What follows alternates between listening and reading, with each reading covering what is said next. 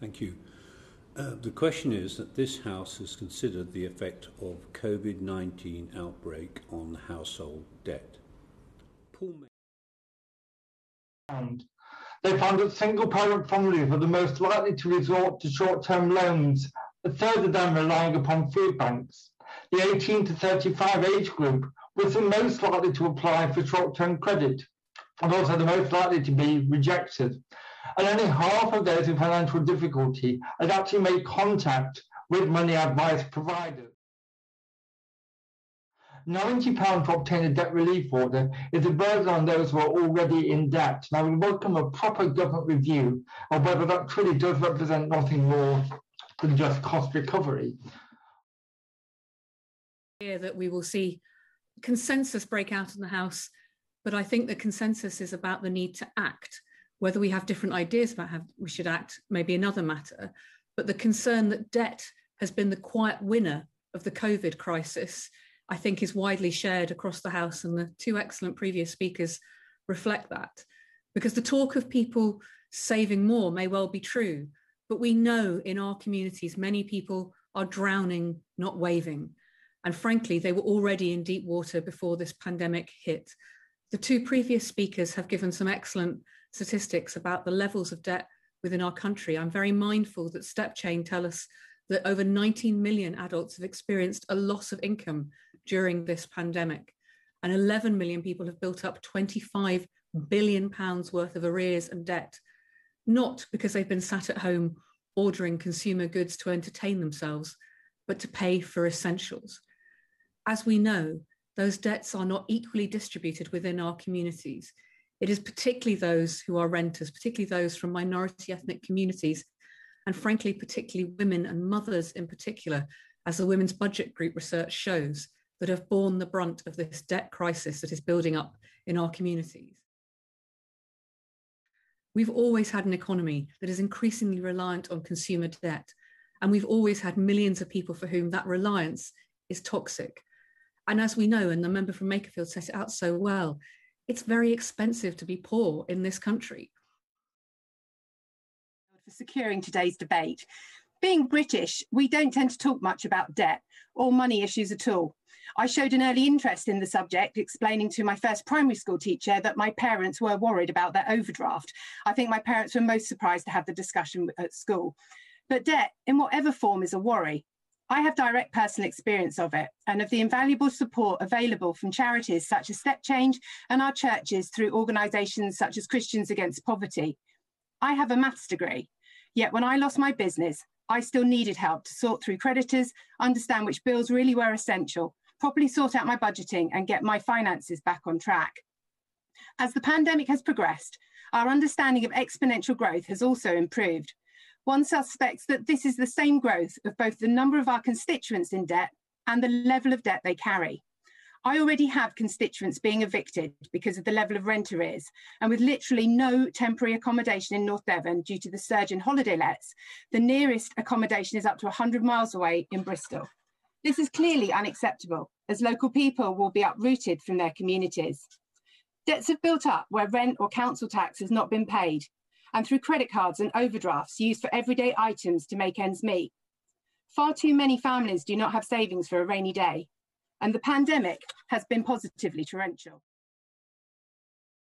And whilst I have heard and understand all the arguments as to why the £20 temporary uplift to universal credit will end in September, I hope that the Minister will have some explanation as to how families who already cannot make ends meet with it are supposed to when it goes. For many families, if they are unable to work, the uplift can represent 20% of their total weekly income. How many people have household budgets that will tolerate a 20% drop in income? The pandemic has already produced a health crisis, and the debt crisis it is generating cannot simply be brushed away by us hoping everyone can work their way out of it. Many can and will, but debt accumulates. The impact on your mental health is devastating, but the relief of a resolution is immense. I did not become an MP to see families in my North Devon constituency and across the country become destitute. Levelling up, in my mind, is about ensuring that everyone in every community has a fair chance to get ahead and that our economy raises the standard of living for everyone. Without a clear COVID recovery plan that tackles the household debt balloon, our ability to recover economically from this pandemic will be in peril. Firstly, for immediate support on repaying council tax and rent debts, the Jubilee Debt Campaign and other organisations have advocated for the provision of grants directly to households to help clear rent debt and council tax.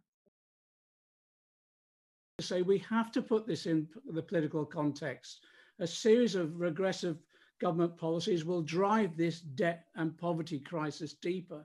It's already been mentioned, the scrapping of universal credit, but we've had the freezing of the income tax thresholds from next April, the 5% council tax rise this year. And if you're on a minimum wage or a public sector worker, your pay rise this year will be below inflation. So leaving people worse off in real terms. So it's no wonder that many of my constituents have their lives plagued with insecurity and stress. And it's leading many of them, to be frank, to mental health crises. Unsustainable debt destroys lives, marriages, couple relationships, and causes misery to families up and down the country. And as in so many areas of life, prevention is always better than cure.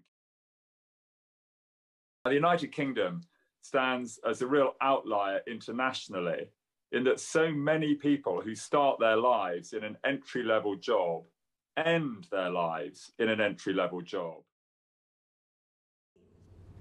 If there is to be the kind of COVID recovery that we all want to see, then it must be a recovery for all of us. We have a real opportunity to use the experience of this health pandemic to look again at how we do things, how we deal with the glaring inequalities that we all know exist, how we can be more. Because we've got to be more ambitious than just trying to recreate what went before. If Build Back Better means anything, it means tackling some of these problems and building something that really is better for the future. And that's what we've got to do, starting with this. We have a shared desire to tackle problem debt and a shared understanding that this complex issue can't be wished away with quick fixes. Now, the government has responded to the crisis with one of the most comprehensive economic plans in the world. I reject the assertion that this is somehow means that there is a degree of complacency. And the Minister, there have been many good initiatives put forward, but I still think there is a lot more we can do. We don't want the debt crisis to turn into another symptom of long COVID with a long debt crisis. And so we need to turn this into an opportunity. And there are opportunities in this. There are opportunities to remove the shame from debt. There's an opportunity to look at the causes of debt. And there's an opportunity to look at creative solutions